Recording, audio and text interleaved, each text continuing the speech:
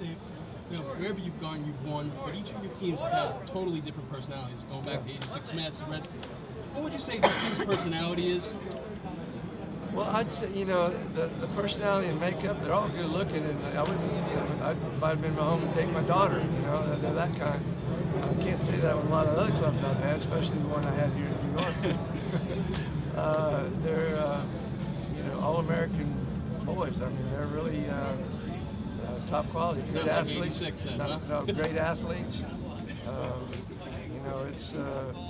It's a fun club. It's very talented. It's by far the most talented infield I've ever had, and with all kinds of offensive potential.